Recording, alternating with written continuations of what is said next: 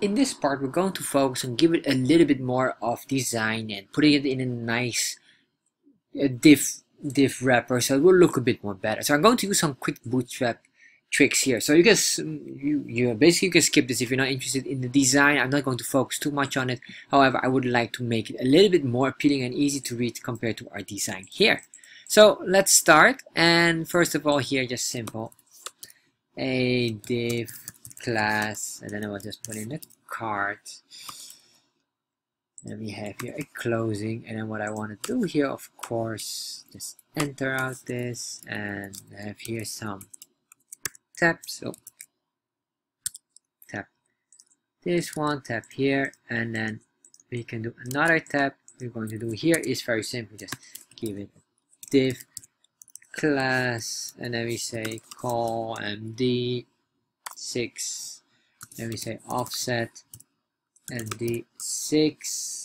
Basically what we want to do is we want to put it in the center, make it slightly smaller so it's all a bit more suitable and more well designed. No, that is not the right command. Alright, we're here. Alright, that starts to look better. Offset md6, call md6. Alright, so of course not offset 6, we have 3, and then we're going to put in here a margin. Say margin top and bottom, so that's margin y 5. Alright, center this, refresh. Alright, that's it. And then now maybe what we can do here, card, we can give this maybe another div class, let's say card body. There we are.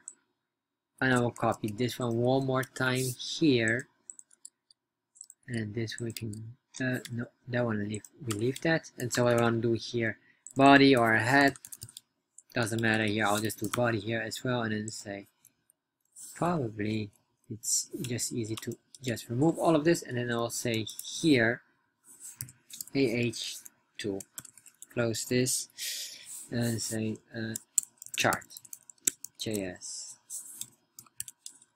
training series. Save this, refresh. That looks beautiful. Final here, what I want to do here is HR, so we have a horizontal line that looks nice. You can see here that we have these paddings. What is this? Alright, so we have here this. What I want to do is I want to remove the top card padding here, sorry, the bottom padding of this one, so it will just be a bit more closer together. Looks a bit more nice. I would say here text success, because it's starting to look nice. And then we say here same, oh sorry, this one of course can be here, class in here, and then final here was the card. Yes, so let me explain this one. You can see here, so you have understanding what I'm doing. Computed, you see this 20, I want to remove this 20. This 20 is a padding, so you're going to remove this padding down here, so this will be all more better matched. That looks very nice. So we do that, we say padding bottom 0. Alright, save this. No, I don't want to click back purchase. Refresh this text center, maybe we'll make a bit more nicer. Here, text center. There we are.